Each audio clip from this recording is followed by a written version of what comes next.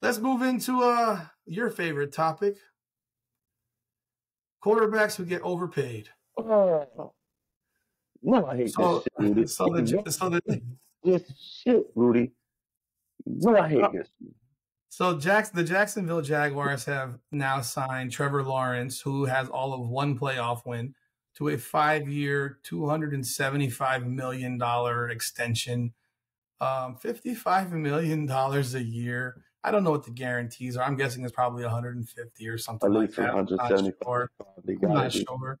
But 5 years for 275. Does that do you think because of that, Dak Prescott can leverage the Cowboys for that type of deal, or would he be out of his mind?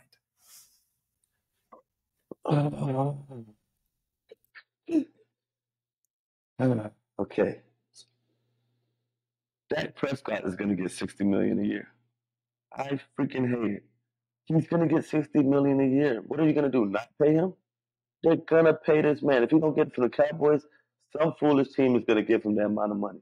Because he's going to go over there and say, what's the quarterback name? Oh, I forgot his name already. Yeah. Blondie, Sunshine from Jacksonville Jaguars. Trevor Lawrence. Yeah, Trevor Lawrence, yeah. I call him Sunshine. He got $55 million a year. The highest paid. You know how this shit goes. When one person get it, it just balloons more and more and more. So it's like when Jimmy Garoppolo got it, he didn't deserve it. He won like 4 games in a row for the 49ers. Let's pay him the highest paid. Come on, man. Make these people prove it. Make them go out there and show that they can run the team and be like God. Trevor Lawrence hasn't done it yet. I know you're just worried that you might lose out. If we don't pay him this now, it might come back at us later. But what if you pay him now and they still come back at you later because you gave him too much damn money? And he never produces like he should produce or does anything because he doesn't prove that he don't be that guy. And you just gave him the money already. What happened to you? You got to prove it at least a little bit. He got one playoff when he do another. Come on now, man. And now Dak Prescott, he's going to go over there and say, hey, that guy got it. He only won one playoff game. I won like 3. I won 3 playoffs game. I'm the top quarterback in this league. My numbers is most touchdowns in the league. And my interceptions went down last year. Come on, man. I got to get that man the money. And like I said, he's a top quarterback, a top 8 to 12 quarterback. But should you get we already had this argument with him. Do it. He's a top 8 to 12 quarterback. Based on that, you called him number 12. He can't be a top 8 to 12 when you called him number 12. I said he's between 8 and 12. You told me. When I gave you names and I said which one is better, you picked the other one until we got to 12. No. Number 12. No, after 8, it was like iffy, up and down. Maybe not. Iffy. I think he's better than Trevor Lawrence. And if Trevor Lawrence got that money, I believe his career is better than Trevor Lawrence for sure. His career is far better than Trevor Lawrence. Yeah. At this moment, he's better than Trevor Lawrence. At this moment, until Trevor Lawrence proves otherwise. I don't know. What do you mean it's better? I mean, better than what? Than Trevor Lawrence. Better than what? Better than Trevor Lawrence. What is that? What is that? What is Trevor Lawrence? Number 20? 17? He's around 15. Yeah. If he's 15, does that make Dak 14?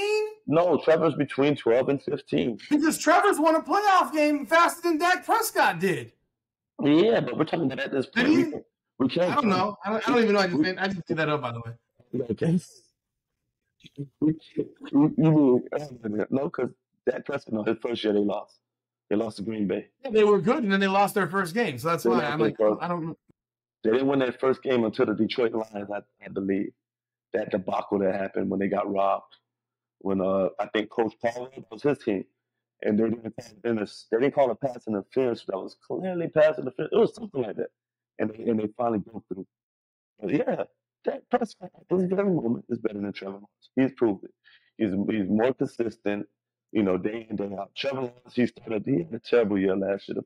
He was not good, man. The Jaguars started out slow because of him. They got rolling, and then they came back down there because of him also. So, one thing I know about Dak, he's going to be it. right in the middle of the road. Trevor Lawrence going to be hot one day, he's going to be cold the next day. And that's the guy who decided to give the money to. I don't agree with it. I don't like it, but Dak is going to get his money, and there's nothing you can do about it. There's absolutely nothing you can do about it. Make these quarterbacks getting paid like this. But they shouldn't be getting paid like this because they're not that good compared to the rest of the players on the team that are that good. Stop it. Stop giving these guys these money, man. Come on, man. Brothers. Come on, man. Let's band together. Let's give money to other people that deserve it. And that's a good to the quarterback because he's the quarterback.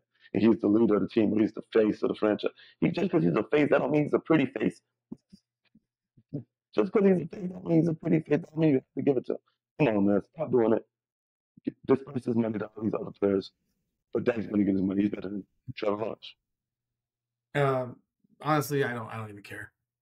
I don't even care.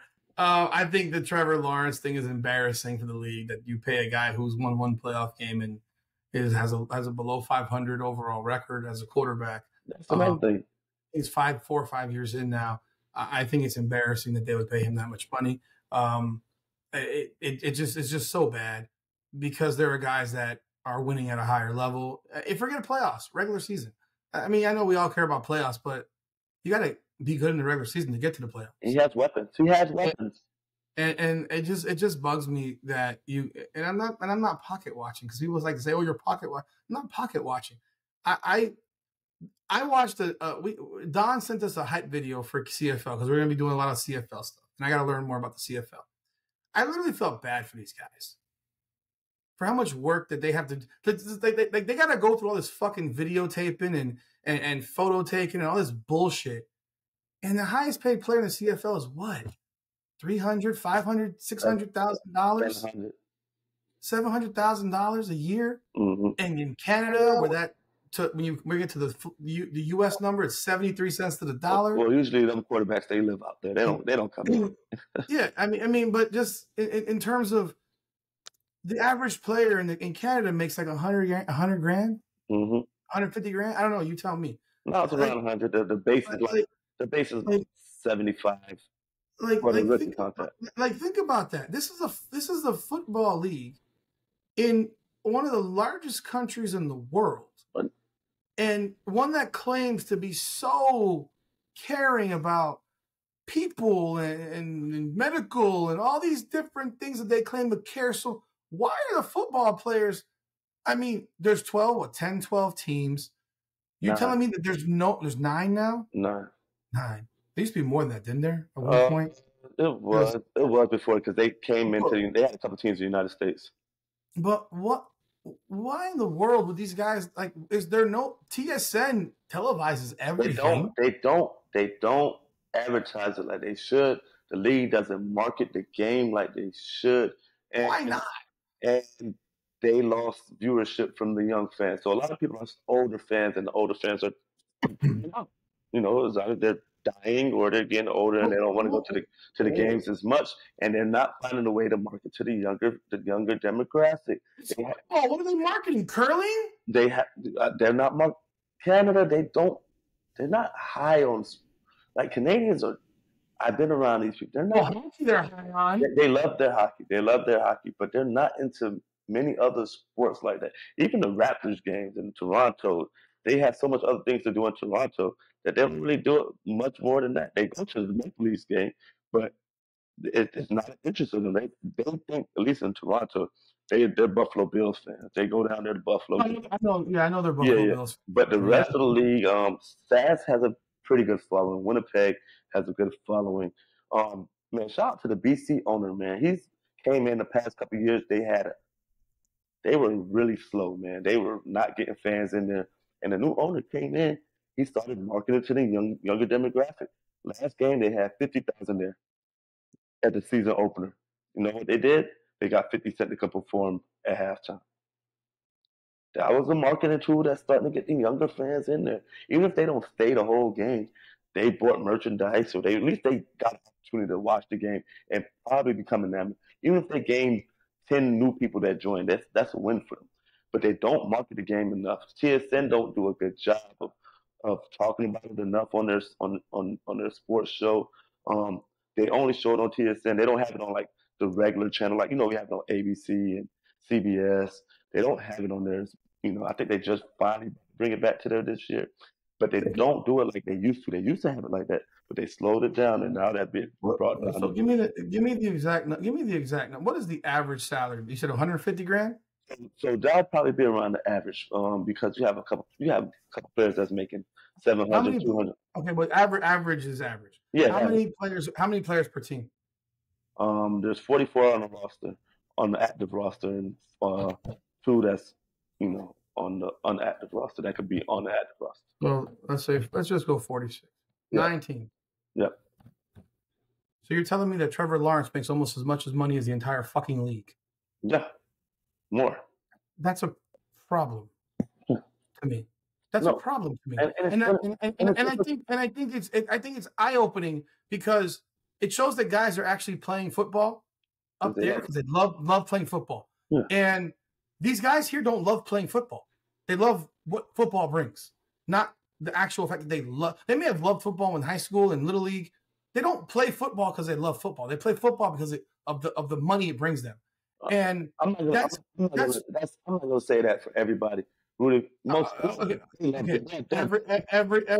I never say it's never absolute. It's never everybody. Because Tom Brady took pay cuts to play. Yeah. Tom Brady took pay cuts to get ballers next to him, whereas Patrick Mahomes ain't taking pay cuts. All right. I mean, he made his initial contract was for $400 million over like 10 years. Like, he was the highest paid player in the league when he signed that deal. No, he had the biggest contract. He wasn't the highest paid player. Yes, he was. His $40 million was the highest average when he signed it. No, it wasn't. When he signed it. Bro. When he signed his deal, he was the highest paid player in the league. And then other guys start jumping him. He's still been taking haircuts though, because they found a way to how many haircuts has Dak Prescott taken? He should be taking a lot of haircuts. Because he seriously didn't take a haircut in his last contract. No, he should be getting a lot of haircuts. He should be at the barbershop every week. Because he should be at the barbershop every week. Tom Brady took more than haircuts. Yes, yeah. Tom Brady was never the top paid player in the league. But, he was the top player in the league for 20 fucking years. Tom Brady basically went to the barber and said, "Give me the Rudy show my." So I feel bad. I almost wish that and look, I don't say nothing absolute because there are guys in the NBA. Like every time people say, they don't love the game. Well, Derek White loves the game. He played 82 games. I think he played 82 games. But there was a few guys that played 82 games. When you play 55 games and you're not hurt, you don't love basketball. When you find reasons to sit and not play, Rudy, you don't love the game. You're not keeping me off the field, on the court. So I'm saying they don't love the game. They love the money. I was so pissed off with my coach. We was 11-1 one year, man. And it was like the last 2 years we were coming back from COVID, so they made the league a little bit shorter. So my coach was like, brought me in the office, like, "Hey Nick, we're sitting you this week. No, the hell you weren't. I don't even know how much time I got left to play. Now look at me, I'm not playing anymore. I wanted to play every game, every minute, every practice. I didn't even sit out. My DB coaches to come to, hey yo Nick, they call me up. Hey man, relax, man. You don't need to be practicing. We know what you can do, man. I love this shit, coach. I'm not sitting the fuck out. I don't care if it's just practice. I want to be out here with my team. I just want to be out here running around. This is my happiness. I enjoy it. I love this. I wear this shit on my fucking sleeve. I wear this on my chest. I don't know. I'm not gonna say I don't know what I'd be without it, but it's that damn important to me that I have to be out here for my team, for me. It's just what I'd love to do, man. So you're not keeping me off the field. I mean, at the end of the day, coach, I didn't play. I mean, coach had the last decision, but I mean, I made it very known to him, coach, I want to play this game. I don't care. If I get hurt, it's just what happens. I can't go because it could have been the first game of the playoff, the first play of the playoff. I come out there and I get hurt. Like I can't control that. As long as I'm doing everything I can do off the field to take care of my body, strengthen and recover. I mean, I'm gonna have to live with the results, man. You could try to hold myself off, and me holding myself off, I might get hurt by doing that. You never know how these injury things work, man. So I just play. And that's all I'm saying. Like I feel bad for those guys because like they play because they love it, and these guys in the NFL, they're so worried. All they're worried about is their next deal. They're worried about their next contract. They're worried about setting themselves up for lives and the lives of their family. And I understand that. And I get that. Mm-hmm. You know what I also get? I know that fans are spending a fortune to watch what I consider, I mean, I feel that way about pretty much every sport nowadays, a substandard product. Because I grew up watching football, and this is not what I grew up watching.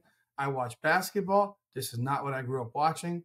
Baseball is starting to do some of this dumb shit that I cannot. Like the Yankees just lost. Why? Because they have this ghost runner in extra innings, which costs people games, which in turn costs you the playoffs, which is not real baseball. They start on second base or something like that, right? They start on second base. This all happened because of COVID, and they never went back to the real way to play baseball, which was no one's on base in extra innings. Now in the playoffs, it goes back to real baseball. But if I lose 10 games because of a ghost runner, because all it takes is an error, a flub ball, and anything can happen.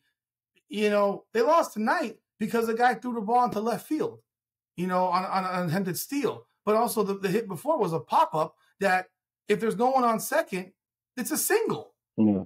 You know, so this is not baseball anymore to me. So these leagues are fucking with the sport.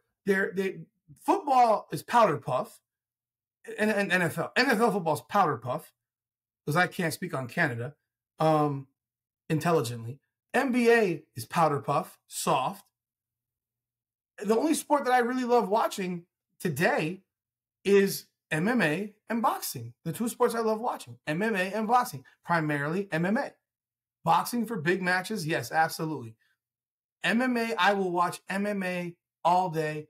I'll be watching BKSC.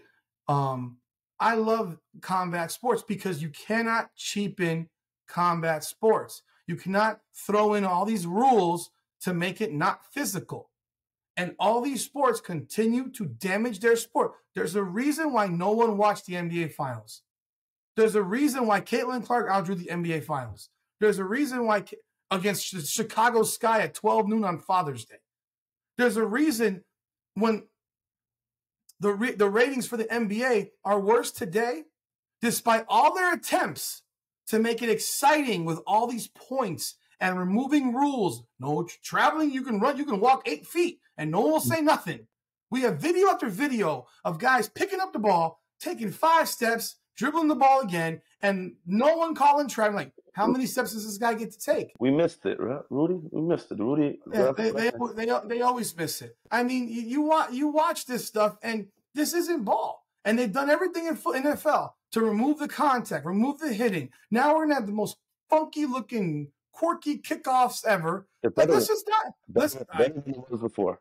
Well, no, it's not better. If it was better, they'd move the goddamn kicker back to the 10-yard line and make him kick that shit fucking, and people would return that shit from the 20. It's better than it was before. You weren't getting anything. Better. You weren't getting anything. You had to get some returns now. Nick, they at one point did have the kickoffs back to like the 20, and they changed it. No, they keep fucking with it. I get what you're saying, but you weren't getting anything from the special teams. So now I'm going to get a bunch of kickoff returns for touchdown that I don't want to have either, because football is not just played on special teams.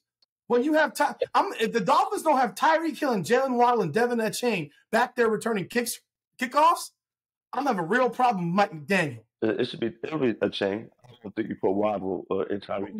You need 2 or 3 of those guys back there. That's two of those 3 guys should be back there, because those guys are speed burners who they hit the hole, this shit's over. But that's not football either to me. It's not. That's XFL hokey bullshit that they make up for. I mean, I don't believe in that crap. If it's given too much, then they're gonna take it away. But rules change every week. Really, but rules. Nick, football was about hitting, man. Yeah, I get what you're saying. Hitting. There's no hitting in football anymore. There's still hitting. There's no hitting like this. It's controlled hitting. Controlled hitting. It's controlled hit. Controlled punching? Yeah. You can't straighten your arm. You can only punch him with your elbow bent? Like, this is ridiculous. You have defensive linemen that are being fined for tackling somebody. Because they can't tackle the QB high. They can't tackle him low. They can't land on him. When they don't land on him, they still get called for it. They don't tackle him in their navel. It's a penalty. But mind you, while this happens, they're being tackled from behind by a left tackle or a right tackle who pushes into the damn quarterback. But you know what? You know what that is? Because now these contracts, the quarterbacks are getting 55 million, so they have to protect their ass. I wish they would cap pro football to like a max deal of like 25 million for a quarterback. Like, because this stuff, because when I see guys who play for love and I see guys who play for money, if Tua Tagovailoa gets $275 million, I will never watch another Dolphins. So I have a problem with, that's the thing, when I have a problem with somebody getting $2 million a game, and then you got this other person who's busting his ass and he's getting $1 million for the whole year. Because Tua has arguably been better than Trevor Lawrence. How can you justify somebody getting $2 million per game and somebody getting $1 million for the season? Nick, Trevor Lawrence will make $3 million a game. 17 games, $55 million. That's over $3 million a game. Because you know he's not going to play it down in the preseason. And you got a rookie who's busting his ass, protecting him on the Come on, man. On the O-line. I have a problem. I just, again, this ain't pocket watching, but this is not, this is so out of whack what's happening with these contracts in the NFL for quarterbacks. And they're going to be on TV this, and I'm not saying people, they shouldn't get paid. I'm just saying it should be spread out a little bit more evenly throughout the rest of the team. That's all I'm saying. Cap it by position. That's all I'm saying. Cap it by position. But you know what? TV deals are great. You know what I say to all that? How often do owners of companies spread their fucking financial wealth with their employees? I think the fact that these owners have, and I know I'm going to probably ruffle feathers here. They don't have to do this. Like, people bought teams back in the day because it was an ego. Mm-hmm. Like these rich billionaire, multi-millionaires back those mega like multi-millionaires. They were losing money. Teams lost money. Go look at Yankee Stadium in 1998 when the Yankees won 114 games. The upper deck of Yankee Stadium was empty. Now the Yankee Stadium has 48,000 fans a game. It doesn't matter if it's raining, snowing, hot, cold. It doesn't matter. But in the 80s and 90s, Yankee Stadium was largely empty, and they won 4 World Series in the late 90s. They were bad in the 80s, but in the late 90s, the Yankees were 96, 98, 99, 2000. And then they were in the World Series again in 2001, in the World Series in 2003, and then they won it again in 2009. Like, they fill their stadium all the time. But these teams largely lost money. Y'all definitely didn't win in 2003. No, we went. We lost to the Marlins. Oh, okay. I was just gonna say. Okay. We lost in 2001 to the Diamondbacks. Yep. We lost in 2003 to the Marlins, and then we won in 2009. Randy Johnson. What's my guy? Chris Schilling. It was because Mariano Rivera blew it in the ninth. What's the hitter for them? Number 20. I don't. Mark Grace. He had like 50 pounds that year, or 50 years. I don't care. Okay. I don't care. Luis. All I know is Luis Gonzalez. All I know is that these teams, owners bought teams. They weren't profit centers. So if it's a profit center now, why am I sharing my profit with players? I'm already paying them a fortune. Why don't I gotta pay them more? Because at the end of the day, and I know this probably ruffles people, so like you're siding with the rich guy. No, I'm not. I'm siding with the person who paid for the fucking team. They're not being dictated what they got to pay people. Like, this is their business. This is their company. The same way I'm sure the owners of these teams in Canada are multimillionaires and could pay guys a lot more than they're paying them, but they don't.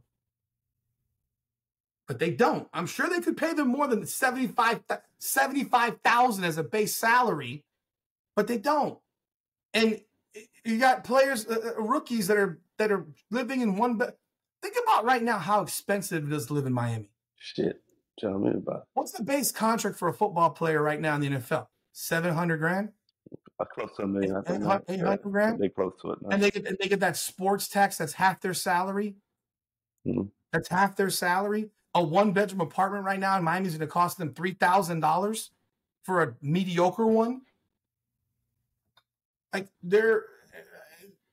obviously they're not going to be impoverished, stuff like that. But that money's not going to last them in the next 30 years.